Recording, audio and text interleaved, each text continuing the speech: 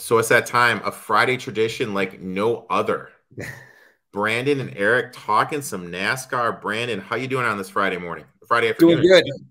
Yeah, end of the week, ready to rock it, ready to get into this weekend and have some fun. So we're gonna have our first ever Bush Light bet. We have my Bucks. I got my little Bucks stuff on against your Celtics. We'll just get no ifs, ands, or buts. Just a simple 6-pack. Loser buys the winner 6-pack of Bush Light. So a Bush Light, that's fine.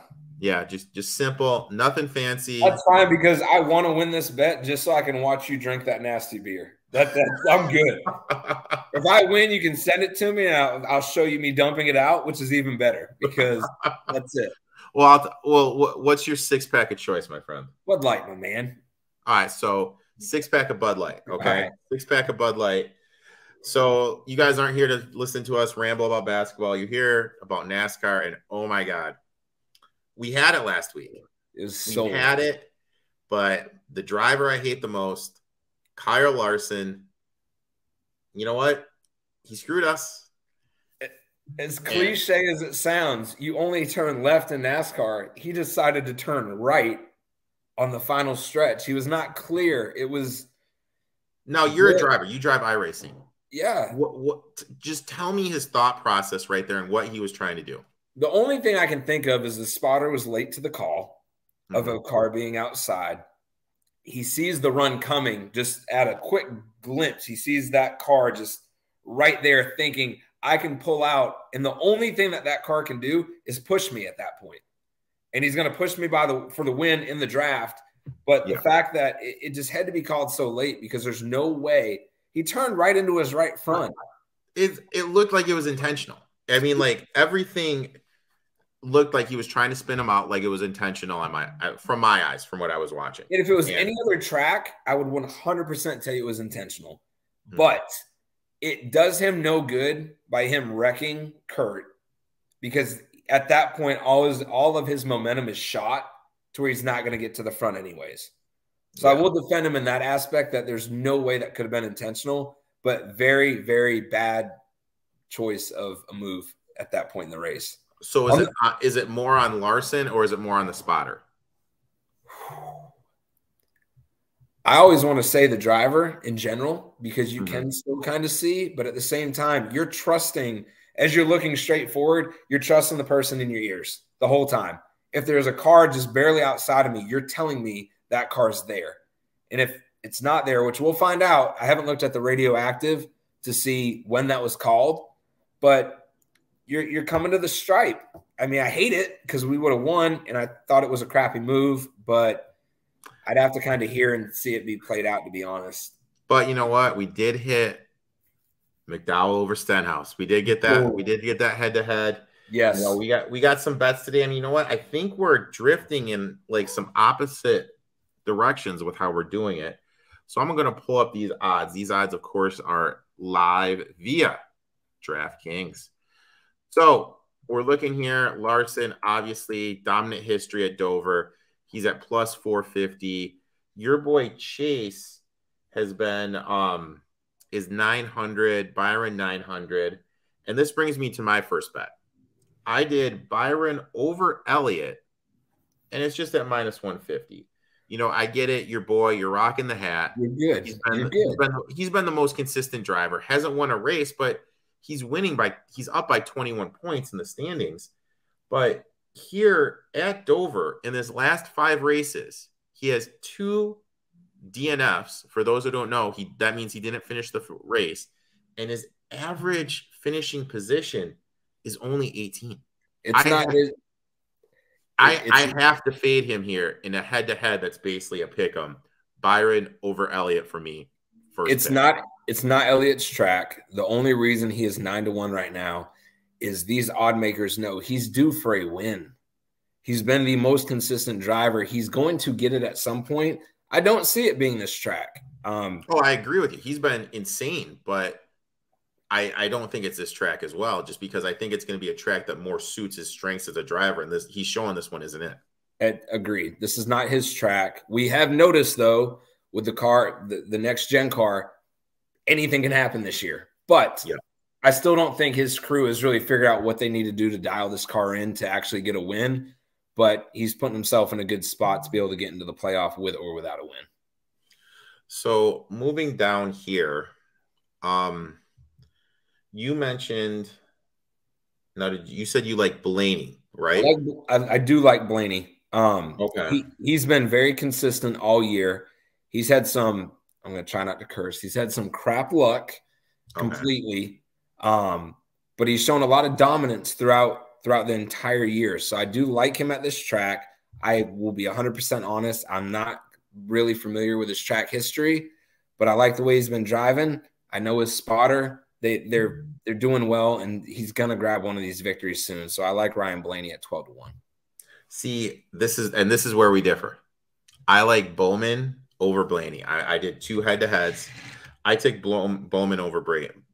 Okay. This is my thought process. This is Bowman's best track. It's a pick -em, -105. He's got 4 top 5 finishes in the last 5 races here, along with 1 win. And the last 5 races that Blaney has had here, he has yet to crack the top 10. And with my thought process, I understand he's been driving great, and with the new car, the past history, you can't value as much. But when I see someone who's best track versus a driver who's struggled at the track, I got to take Bowman here, just on that fact alone. No, I like that. I don't have a problem with that, but it's not a bad pick 'em either, because if you're taking Blaney to win the race, but Bowman to beat him head to head, if Blaney doesn't win that race, you got a good possibility of Bowman pulling out the victory. So it's one of those, you're going to lose one probably regardless, but at least you're going to profit off of one of the 2 bets. Yeah. And so now it seems like I'm the heavy chalk player today, because my next guy is Harvick. I'm playing some small guys today. It's Harvick. I'm just looking at it. Last 5 races, 1 win, 4 top 5s. At his worst finish here, I think it's like 6th or 7th. Oh, it's for his worst finish in the last top 5 is 6th. And you know what? Last year we talked about at the end of the races how he looked lost and confused. This year he's running pretty good. It's like he's kind of starting to figure it out a little bit. He's got a good history at the track. 12-1 with a driver that's put up those numbers. I got to take him.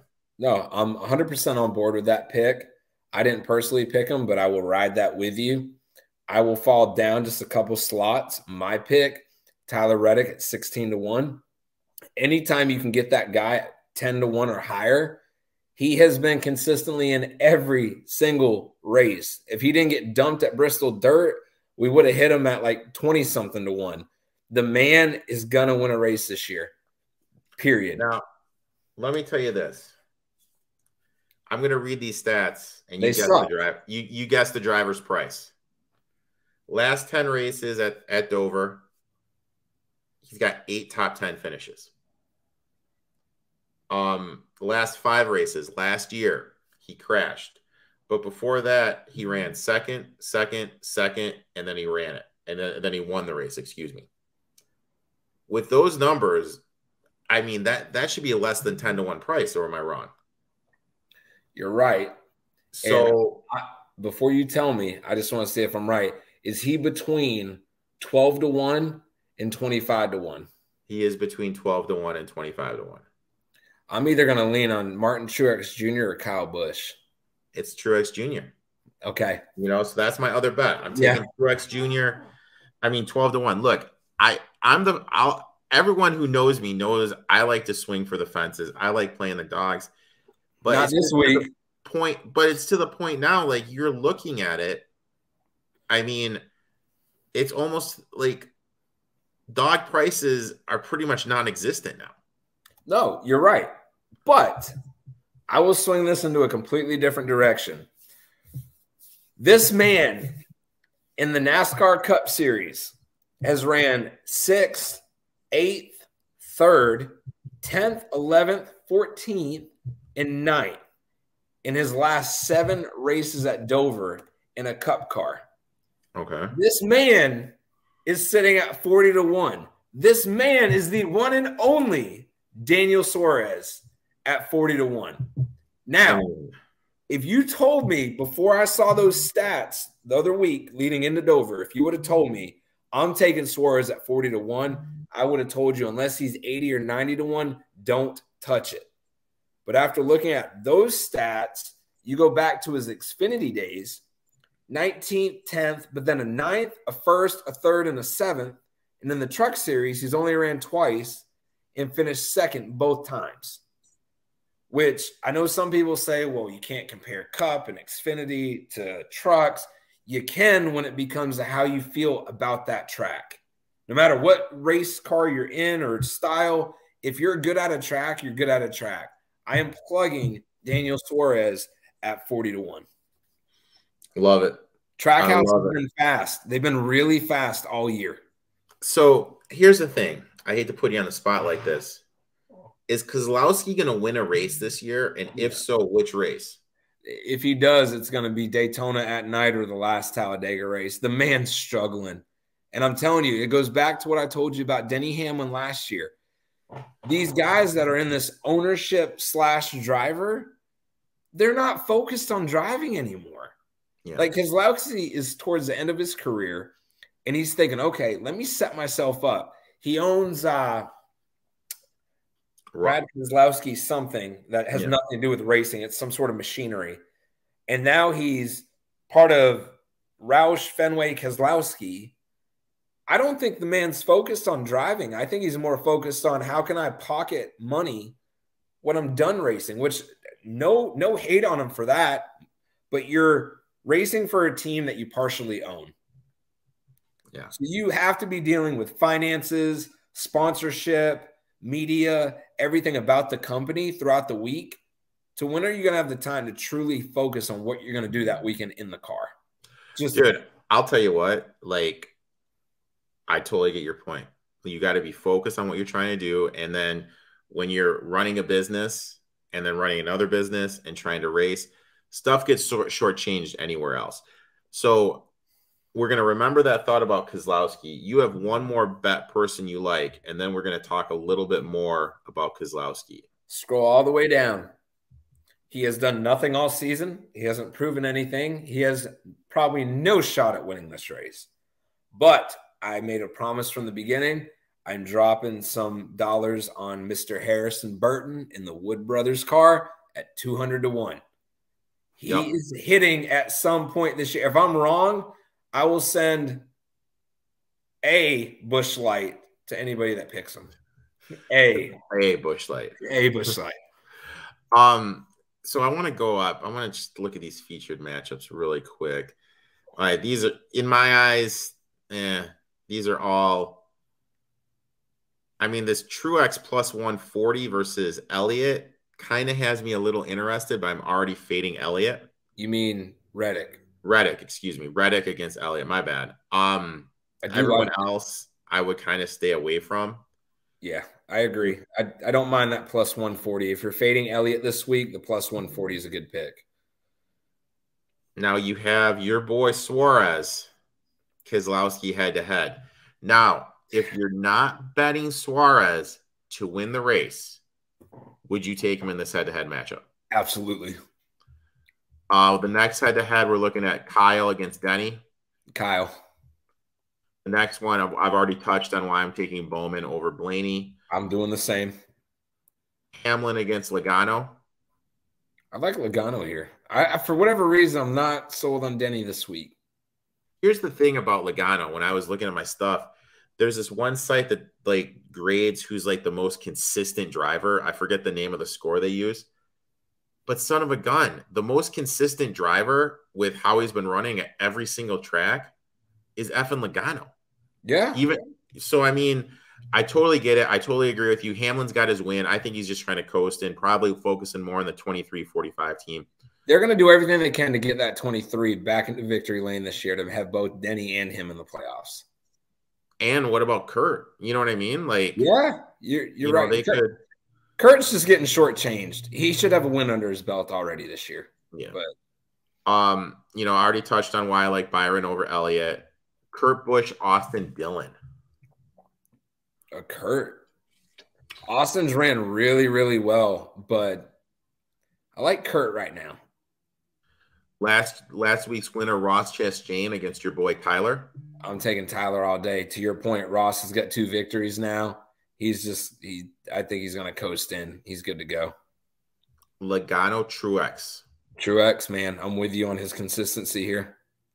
Bell Chase Briscoe. Bell. Blaney Truex Jr.